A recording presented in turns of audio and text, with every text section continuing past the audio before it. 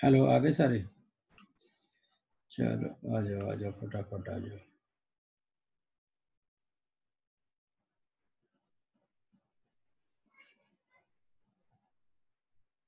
पारुल राजपूत।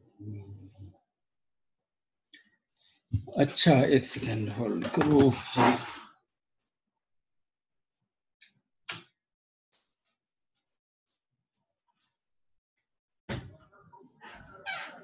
अरे सोचिए पानी दे दो यार।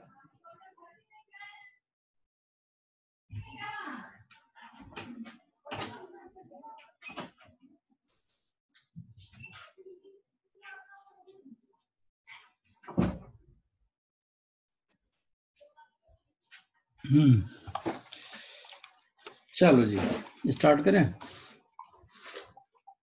आगे कौन कौन आया? अखिलेश किशोर सभा शुभम, ठीक है। अखिलेश किशोर जी आ गए हैं।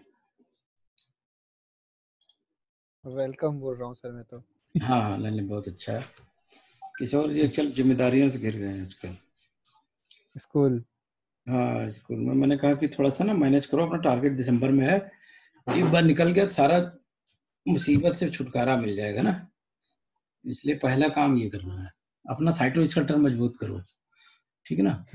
तो आज मैं एक एनिमेशन दिखाता हूँ जिससे थोड़ा आइडिया लगेगा आपको कि एक्चुअल में है क्या साइटोस्केलेटन और हमें किस लेवल में पढ़ना है। तो साइटोस्केलेटन का सीधा सीधा मतलब है स्टील गर्डर जो होती लगाती बिल्डिंग में हम लोग, बिल्कुल उसी तरीके से है। रुक जाओ, एसी का टेम्परेचर हो गया ज्यादा।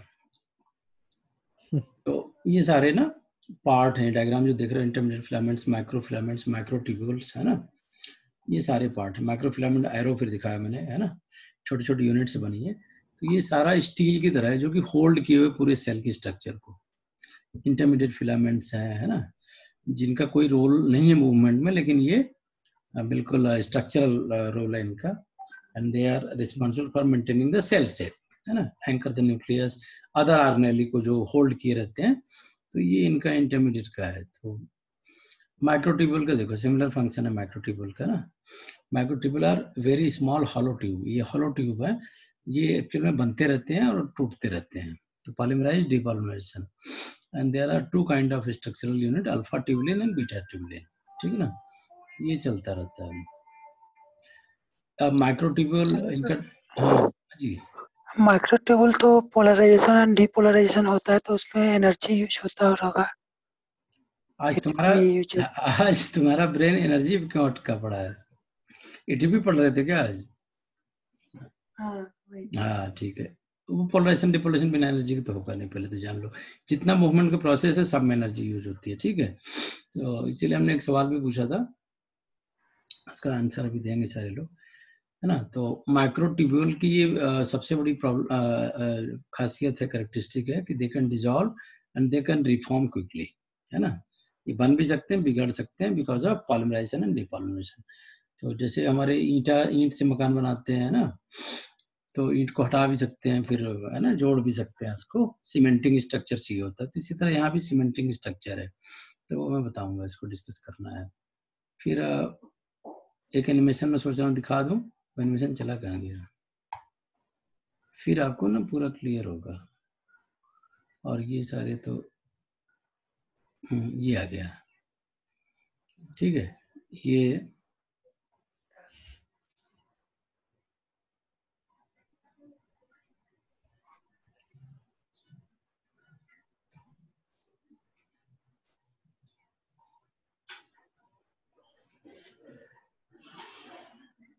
एक सेकंड वो आवाज नहीं आ रही ना? एक सेकंड मैं भूल ही गया।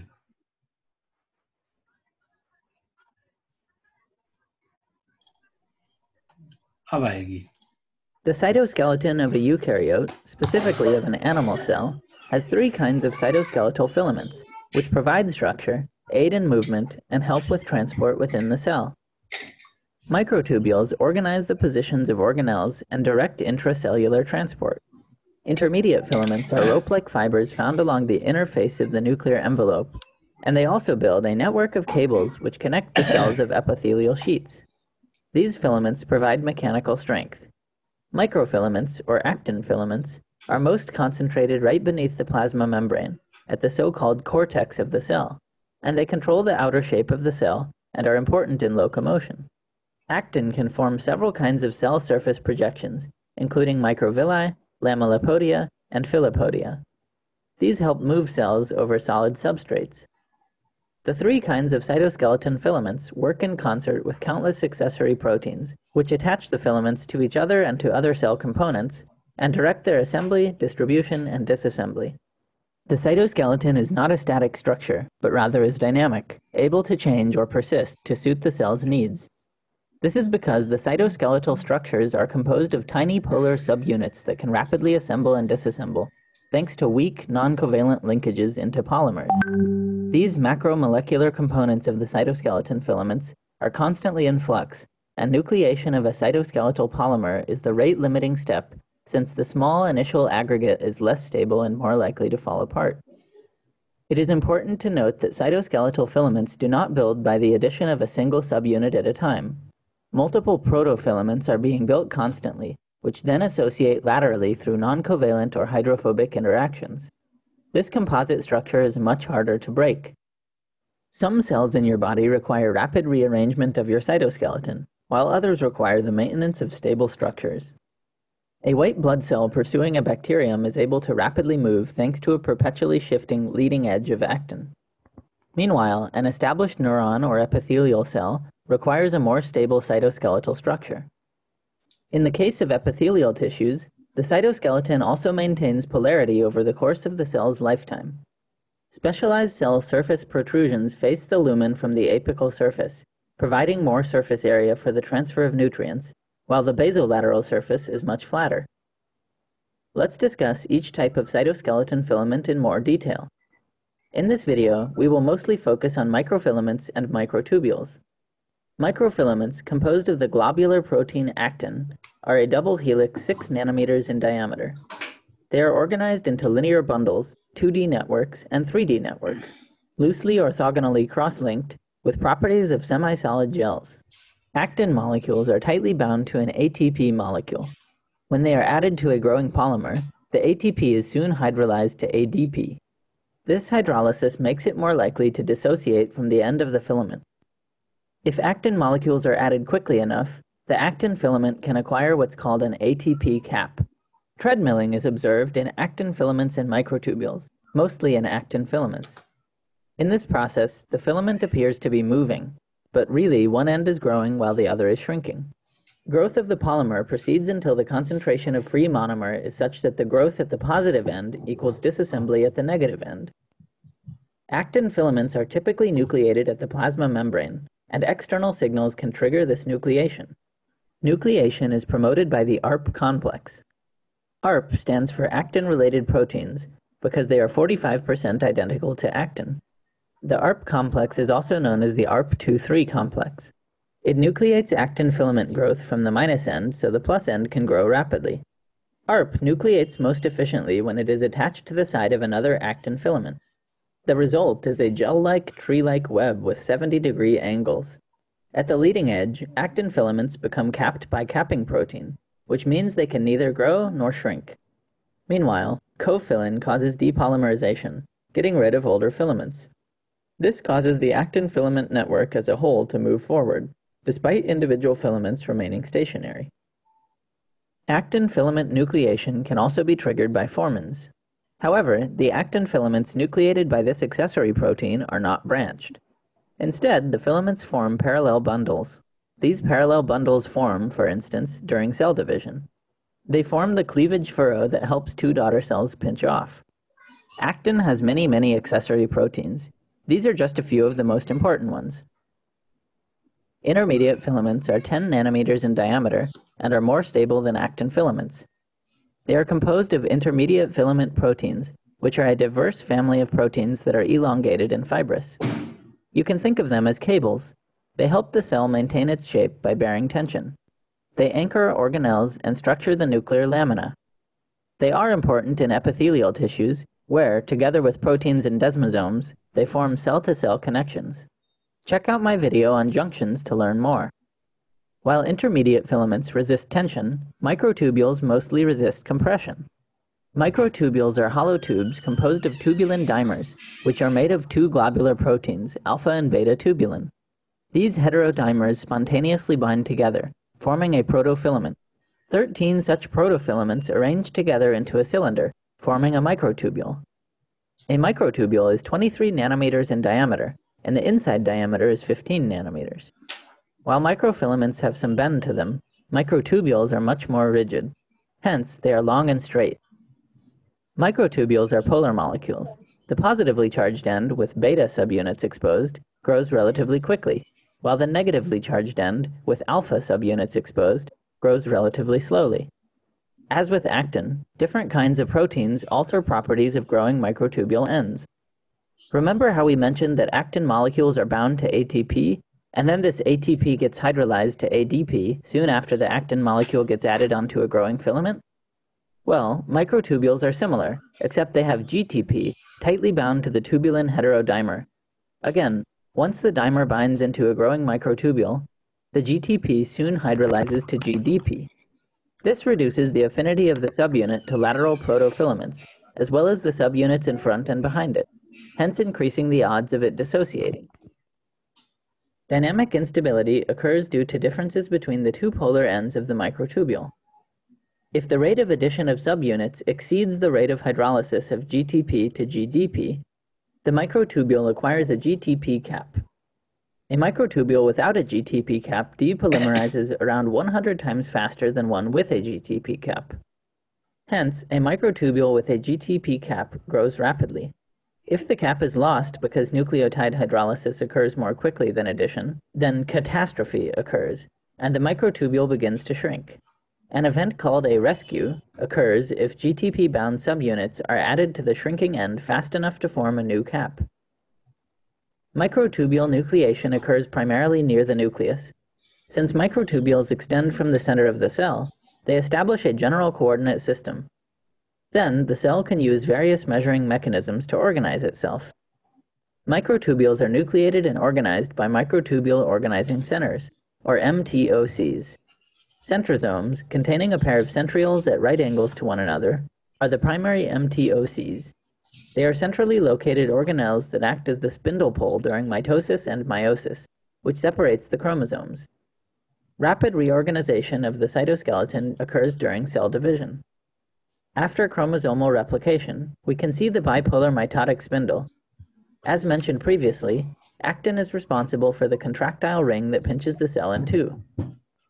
Basal bodies are also MTOCs, and are found in cilia and flagella. Cilia and flagella have the same cross-section, featuring a 9+2 structure, meaning 9 doublet microtubules and 2 single microtubules. The 9 doublets are in a ring, and their position relative to one another is maintained thanks to nexin between them. There is also an inner and an outer dynin arm, motor proteins that allow one doublet to move along the other. I will go into more detail on the structure of cilia and flagella in a later video. In fact, this video is just an introduction to the cytoskeleton, and I'll be making several more in-depth videos on the topic. Please subscribe to see them when they're uploaded. The cytoskeleton of a eukaryote. हाँ बच्चों, समझ में आया कुछ? Yes sir. काफी speed से syllabus खत्म हो रहा है है ना? हाँ सर। तो ये तो अभी चलो मैंने एक ओवरव्यू दिया आपको एनिमेशन के थ्रू, आपको समझ में आ जाए।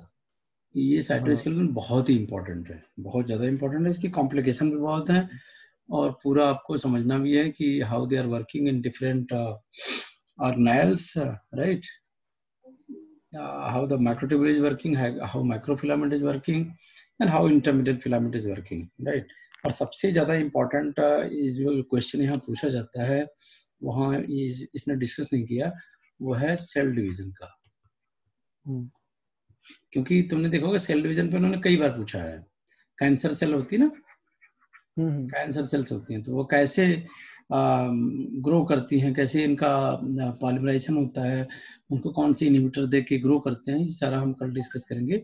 आज हम ओवरव्यू डिस्कस करेंगे, है ना। तो जो ट्यूबुलिन पॉलीमर्स हैं, एक ओवरव्यू में थोड़ा दिखाता हूँ आपको फंक्शन वाइज, क्योंकि फंक्शन समझना बहुत इंपॉर्टेंट है, क्योंकि फंक्शन आएगा तो फिर हम जानने की कोशिश भी करेंगे।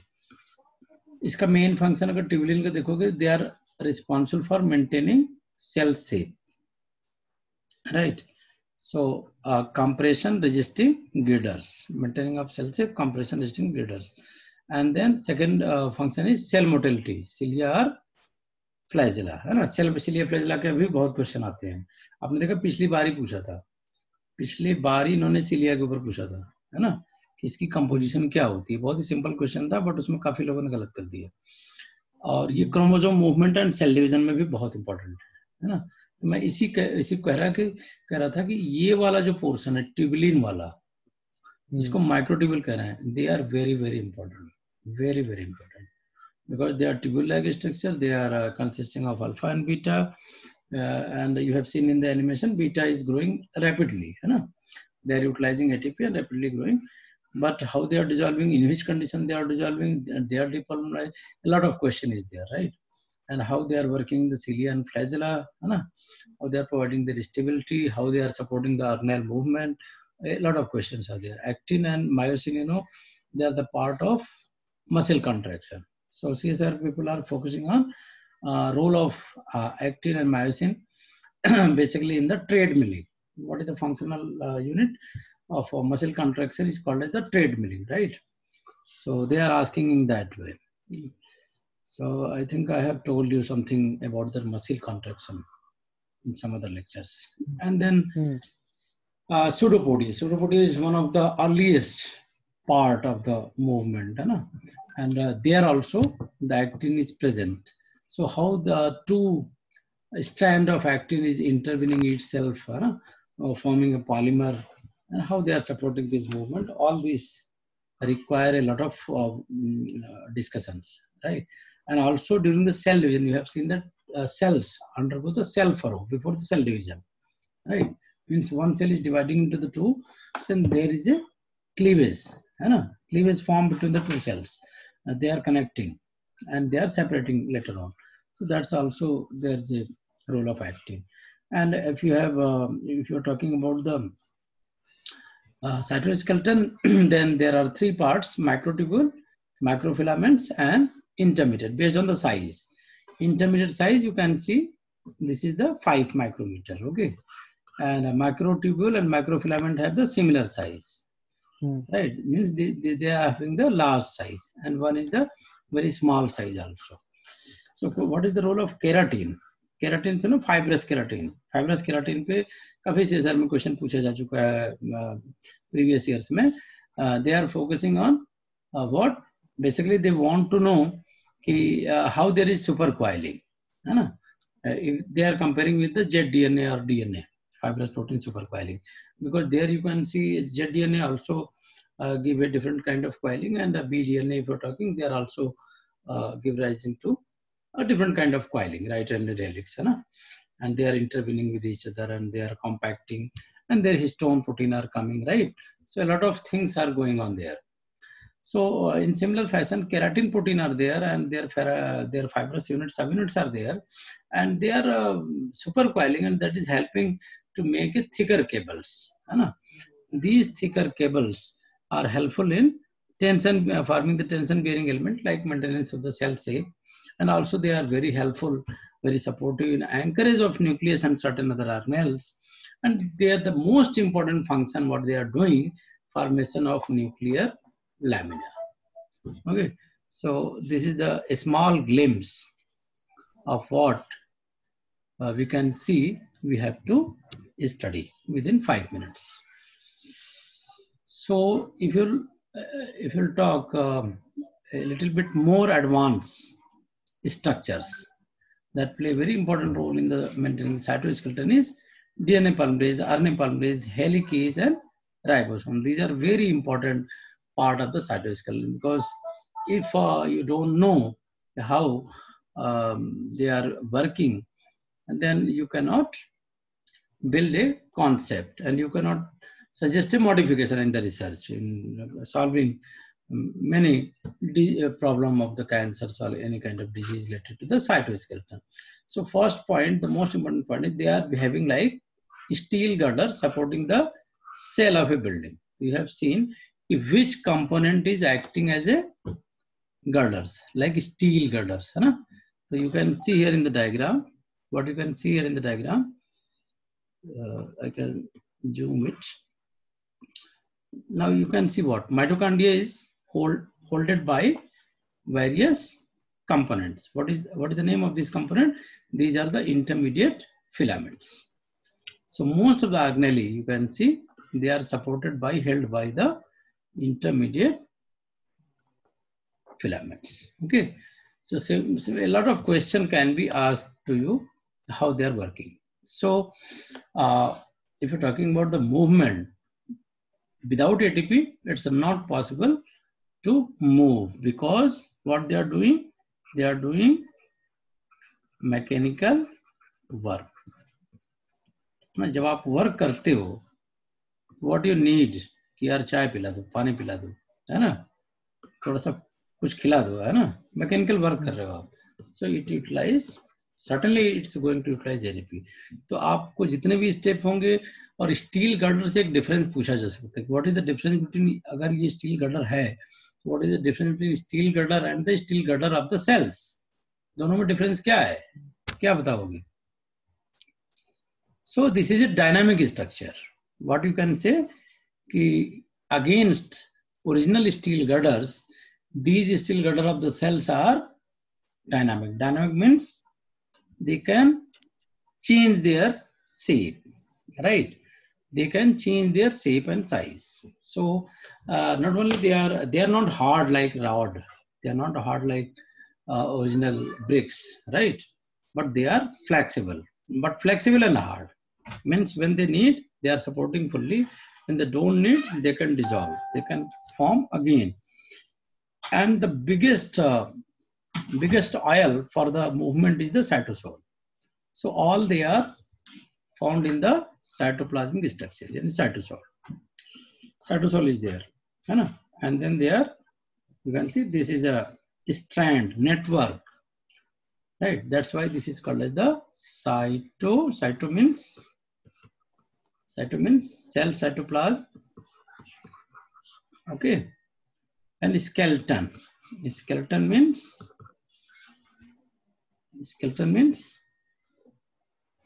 hard, right? Hard like a skeleton. So what is this? This is the electron. बंद कर लो व्हाट्सएप, इसका लगातार चल रहा है, कट कर थोड़ी देर के लिए. So this is the electron microscopy of cytoskeleton. What you can see, how beautiful structure is there, na? They are not of uniform. You can see they are of different. They are having the different stains. For example, you can see someone is red, someone is blue, someone is green, right? And also you can see this is the organelle. They are holding. So organelle can move or not? Yes, organelle can move because cytoskeleton is dynamic structure. They can move easily, right? That's why you can apply the inhibitors so that they can dissolve or they can synthesize again.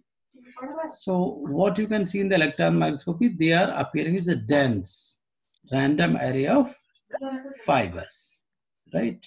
Spider net. Spider net जैसा. This is a spider net. Spider net, okay. And there are three types. First one is micro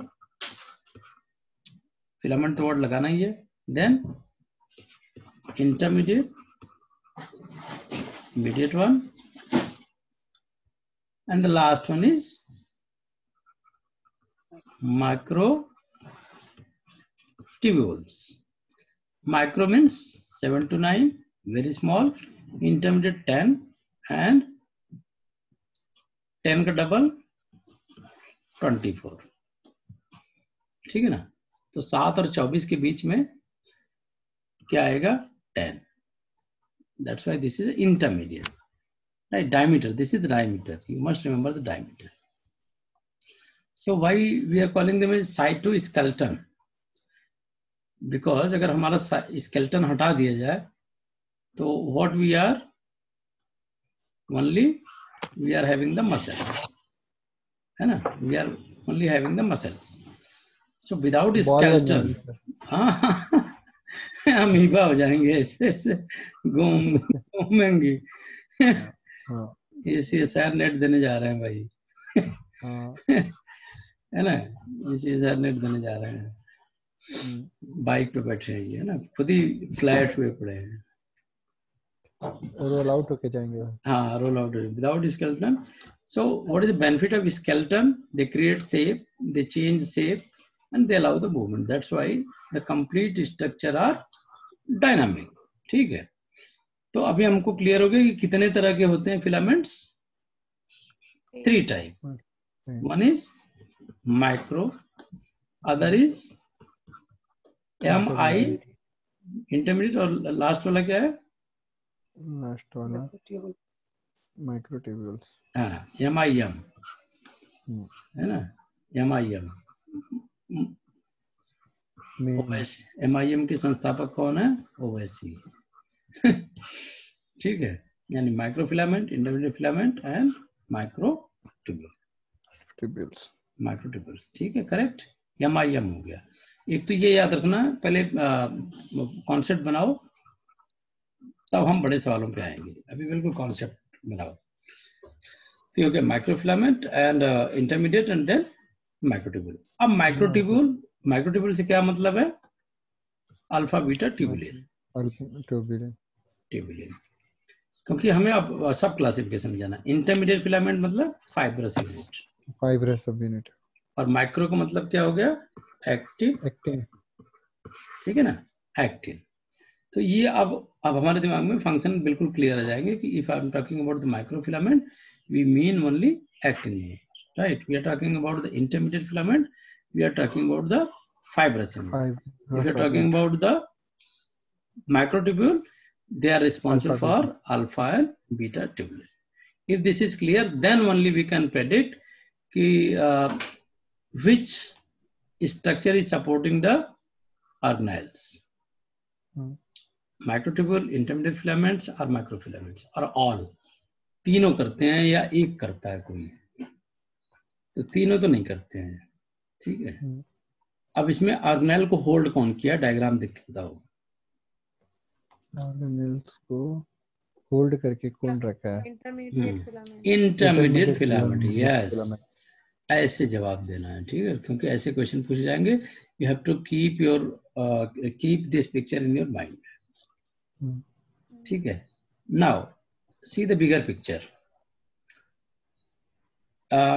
Intermediate filament is actually holding, you can see here very clearly, है ना? There should not be any doubt, you should not have any doubt, right? So इसके आधार पे 100% जो sure बच्चे होते हैं ना, जो जवाब देते हैं कि नहीं, गलत नहीं हूं मैं, क्योंकि हमने देखा है। ये रॉड की तरह है, हॉलो ट्यूब की तरह है, रॉड की तरह स्ट्रक्चर। बिल्डिंग में जैसे रॉड पड़ी होती है, वो रॉड का स्ट्रक्चर कौन है? रॉड नहीं है इंटरमीडिएट फिलामेंट, माइक्रोट्यूब्यूल्स। वो है माइक्रोट्यूब्यूल्स है जो रॉड की तरफ पड़ी हुई है ना? रॉड की तरह जरूरी है, रॉड नहीं होगा तो फिर ये इंटरमीडिएट फिलामेंट भी सपोर्ट नहीं करेगा। तो जो एक्चुअल स्केलेटन है वो माइक्रोट्यूब्यूल और इंटरमीडिएट फिलामेंट दे रहा है। तो अब सवाल उठता है, माइक्रोफिलामेंट क्या दे रहा है? एक्टिन में माइक्रोफिलामेंट कॉन्ट्रैक्शन की पावर दे रहा है ना? तो ये सारे जुड़े हुए हैं एक दूसरे से। एक में चेंज आएगा तो दूसरे में भी चेंज आएगा, दूसरे में चेंज आएगा तो तीसरे में भी चेंज आएगा। हमको यही समझना है कि ये कैसे हो रहा है, राइट? तो अब हम देख लें microfilament. Microfilament is the thinnest filament present in the cytoskeleton in cytoplasm of eukaryotic cell, and they are responsible for giving the shape and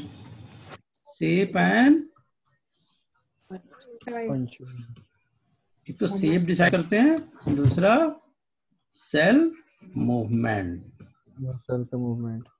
यानी माइक्रोफिलामेंट जो हम देख रहे थे डायग्राम में, वी आर वेरी ट्रू, है ना? कि अगर कोई किसी तरह की मूवमेंट चाहिए आर्गेनेलिक को, they are using the actin filament and also they are maintaining the cell shape. Now see again, if they are maintaining the cell shape, then how they are doing it? कैसे कर रहे हैं? अगर कोई movement हो रही तो कैसे कर रहे हैं? अगर ये रॉड की तरह स्ट्रक्चर फिक्स हो तो क्या ऐसा कर सकते हैं? अगर ये फिक्स हो तो क्या कर सकते हैं? या ये चेंजेबल हो तब कर सकते हैं? किस कंडीशन में कर सकते हैं? क्वेश्चन क्या है सर? क्वेश्चन ये है कि they are helping in cell movement. हाँ, तो सेल तो मूव करेगी जब इसका स्ट्रक्चर ऐसे ऐसे चेंज होता रहेगा।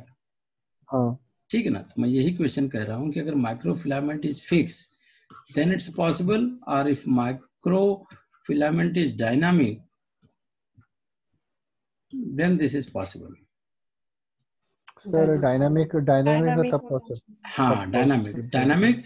अब सवाल ये उठता है कि डायनामिक के लिए जिम्मेदार कौन है? व्हाट इज द फर्दर सब unit of the microfilament? Microfilament also called as the actin, and actin is made up of F actin and G actin. G actin मतलब ग्लोबुलर। तो ये ग्लोबुलर ढेर सारे हैं और इनको जब ज्वाइन करेंगे तब वो फिलामेंटस स्ट्रक्चर बनेगा, तब इसको कहेंगे फिलामेंटस एक्टिन, है ना? यानी इंडिविजुअल एक्टिन का सबसे स्मॉलेस्ट यूनिट क्या है? G actin. अच्छा, जी एक्टिन हुआ ना ग्लोबुलर, और ग्लोबुलर ज्वाइन करके फिर क्या बनाया? F actin, filamentous actin. हाँ, फिलामेंटस एक्टिन। तो ये जो फिलामेंटस देख रहे हो ये स्ट्रक्चर, तो फिलामेंटस इज बिकॉज ऑफ उल्टा ही हो गया, globular monomer because filamentous of globular structure. ये ग्लोबुलर स्ट्रक्चर अगर मोनोमर नहीं होगा तो पॉलीमर कैसे बनेगा? तो मोनोमर क्या हुआ? G actin. जी एक्टिन का पॉलीमर क्या हुआ? F actin. तो जी का पॉलीमर एफ। जी का पॉलीमर एफ। ठीक है, अब इसको याद कैसे रखोगे? जी एफ। ठीक है। हेलो हाँ जी, किशोर जी बताइए। सर, जो माइक्रो फिलामेंट है उसमें हेलिकल शेप क्यों हो रहा है? हेलिकल क्यों हो रहा है? क्या चाहते हो, रॉड शेप हो जाए? हाँ, वो हेलिकल के लिए स्टेबिलिटी कुछ इंटरेक्शन होगा ना सर उनके देखो, बीच? रोप अगर नहीं, इसका आंसर है रोप। देखा है, रोप को अगर हेलिकल ना करो, रैप ना करो एक दूसरे के ऊपर, तो वो स्ट्रांग होगी, और जितना एक दूसरे के ऊपर रैप करोगी उतना वो स्ट्रांग होगी। ये तो कॉमन सेंस की बात है। तो अगर फिलामेंटस एक्टिन बन गई और रॉड शेप हो जाएगी तो उतनी पावरफुल नहीं होगी, लेकिन अगर वो रैपिंग हो जाएगी, कितना रैपिंग होगी ये नहीं पता है, जितनी जरूरत होगी उतनी रैपिंग हो जाएगी। 1 फिलामेंट, 2 फिलामेंट, 3 फिलामेंट, 4 फिलामेंट, है ना? वो सारी रैप करके they will form very strong rope like structure. Sir, roping के लिए कौन रेस्पॉन्सिबल है? कौन सा इंटरेक्शन उस पे काम कर रहा है वो पूछ रहा। क्या चीज? किसके लिए? जो हेलिकल हो रहा है ना, तो कौन सा इंटरेक्शन उनको मतलब हेलिकल बना रहा है? हाँ, वेरी जो गुड डीएनए क्वेश्चन। में बनता है। नहीं, रुक जाओ, इनको बता रहा हूँ। अभी बायोइन्फॉर्मेटिक्स में घुसे हो। ये बॉल तुमने देखा है? बॉल को एडजस्ट करो एक दूसरे के ऊपर, तो वो क्या होगा? 2 बॉल के बीच में जो स्पेस होती है वहां पे आ जाएगी 3rd बॉल। इसके स्पेस में जो स्पेस है फिर उसमें आएगी 4th बॉल, फिर इसमें जो आएगी 5th बॉल। तो ये देख रहे हो, एक फिलामेंट बनी और एडजस्ट करेगी ना, वो एडजस्ट नहीं करेगी तो फिक्स नहीं होगी, एक दूसरे के ऊपर तो गिर जाएगी, स्लिप कर जाएगी, है ना? तो ये तो नेचुरल चीज है, ठीक है ना? डबल हेलिक्स बनाना ये इफेक्टिव। अगर सिंगल हेलिक्स रहेगी तो वो स्कैटर्ड हो जाएगी, तो वो रैप करती है टू फिट, मैक्सिमम फिट। अब यही अगर क्यूब होती तो जो तुम चाह रहे हो सुनना वही तुम सुन सकते थे, लेकिन अब ये है सर्किल। अब तुम पूछो कि जी एक्टिन सर्किल क्यों होती है, तो इसका आंसर मैं नहीं दे सकता। इसका आंसर 10-15 साल बाद हो सकता आ जाए, अभी नहीं आएगा। अभी तो यही है भाई, है ना, सर एक्टिन। वो किशोर जी बताएंगे आगे रिसर्च करके। हाँ, ये अभी रिसर्च बाकी है, इस पे नोट कर लो। तो हाँ। एक्टिन में कौन सा, ये गलत है, एक्टिन लिखा गलत है, ये है एक्चुअल में जी एक्टिन, ये जो सर्कुलर है। एक्टिन, जी एक्टिन से बना एफ एक्टिन। एफ एक्टिन का डबल हेलिक्स क्या कहलाया? माइक्रोफिलामेंट। यस, यही कहलाया माइक्रोफिलामेंट्स। क्लियर हो गया किशोर जी? Yes sir. थोड़ा थोड़ा कुंचन किशोर जी का बड़ा फेवरेट आंसर है, थोड़ा थोड़ा। तो microfilament play very important role in structural, cell motility, cell division. मेरा ज्यादा इंटरेस्ट देखो इसमें है, जो CSIR वाले फंसाते हैं ना, वो कुछ नहीं पूछते, वो सेल डिवीजन में कैसे रोल प्ले करता है सेल डिवीजन में, जबकि ये एक्टिन है जी। हाँ, सेल डिवीजन में what is the role of G actin. General कहानी तो बहुत बता सकते हो, पढ़ सकते हो, लेकिन वो तो स्पेसिफिक क्वेश्चन पूछेगा ना CSIR। जब सारे पढ़ लोगे तो उन्होंने एक ऐसे क्वेश्चन पूछ देना जिससे आपको ना आए है ना। तो इसका आंसर कैसे दोगे? जी एक्टिन का क्या रोल है सेल डिवीजन में?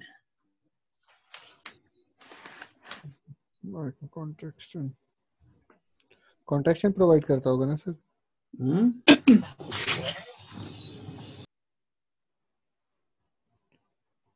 सेल डिवीजन के समय पे जी एक्टिन कैसे रोल करेगा, कैसे रोल करेगा? डायनामिक रेगुलेशन तो करता है एक्टिन, तो पता चल गया। डायनामिक, हाँ। कैसे करेगा? सेल साइकिल में, सेल साइकिल में। 1 मिनट सर, 1 मिनट। जब सेल का डिवीजन होता है तो उसके जो माइक्रोफिलामेंट्स होते हैं वो पोलार के साइड पे मूवमेंट करता है, और उसके बाद जो क्रोमोसोम होते हैं उसको खींचने में जो होता है ना सर, काइनेटोकोर्स में, उसमें माइक्रोफिलामेंट्स का रोल होता है ना सर। और सर उसके मतलब जो कॉन्ट्रैक्शन देता है उसमें काइनेटोकोर से, जैसे स्पिंडल फाइबर जब जुड़ता है तो फिर वो मूव करने पीछे की ओर पे कॉन्ट्रैक्शन के लिए। ठीक है, थोड़ा थोड़ा ठीक है। देखो होता क्या है, मैं बताऊं आपको। एक्चुअल में आपने देखा ना जी एक्टिन, यही हिंट है इसका। हाँ, जी एक्टिन इज ये स्ट्रक्चर है ना। तो जब सेल डिवाइड कर रही होती है, ये सेल डिवीजन का क्या मतलब समझ रहे हो? सेल डिवीजन का मतलब क्रोमोसोमल डिवीजन से नहीं बात कर रहा हूँ यहाँ पे। यहाँ पे हम बात कर रहे हैं सेल की। अब हम कह रहे हैं सेल को ये शेप देता है, डबल हेलिकल स्ट्रक्चर, ठीक है। तो अब जब सेल डिवीजन होती है तो जब जाती है मेटाफेज में, तो आपने देखा होगा ओनियन का, याद करो। ओनियन का सेल लेते हो ना, तो मेटाफेज स्टेज में ज्यादा कोशिश करते हो कि इसका स्ट्रक्चर देखा जाए क्रोमोसोम का। तो इस समय सेल बहुत एनलार्ज होती है। समय सेल एनलार्ज होती है तो there is a dynamic role here starts. तो ये कैसे इस बड़े स्ट्रक्चर को मेंटेन करती है, ये एक्चुअल में रोल है इसका। इसमें एक्टिन साइटोस्केलेटन का रोल है, ठीक है ना। तो ये माइटोसिस जैसे स्टार्ट होती है, during the start of mitosis, सबसे ज्यादा जो रैपिड चेंज होने शुरू होते हैं वो होते हैं जी एक्टिन में, ठीक है ना, क्योंकि इनकी ज्यादा जरूरत होती है ना। ये ज्यादा होंगे तभी ये पूरे सेल को। अब जैसे ये ऐसे समझ लो, तंबू है, छोटा तंबू है, एक जगह किसी और से खड़े हो जाएंगे, है ना, और एक जगह अकेले से खड़े हो जाएंगे, ठीक है भाई। तंबू हो गया स्ट्रक्चर, भाई भाई लेकिन जब इतना बड़ा तंबू हो, कई तो चाहिए ना, कई चाहिए ना। यही सेम है कि जैसे बड़ा स्ट्रक्चर हो गया, तो ये जो आपका साइटोस्केलेटन है या माइक्रोफिलामेंट है, they need in very very high number. जो सेल शेप मेंटेन करने से लिंक है इसका, सीधे सीधे, ठीक है। सेल कैसे मेंटेन करेगी वो उस चीज पे है। तो इट्स अ वेरी कॉमन कि एक्चुअल में ये कर क्या रहे हैं, है ना। तो ये कर क्या रहे हैं ये इनकी नंबर बढ़ जाएगी या तो इनकी नंबर घट जाएगी। और सबसे ज्यादा फायदा इनकी ग्लोबुलर होने का फायदा मिलता है ना, है ना। ये माइक्रोफिलामेंट बनाया इन्होंने। माइक्रोफिलामेंट क्यों बनाया? क्योंकि इनको पावर चाहिए, डबल स्ट्रक्चर बनाया।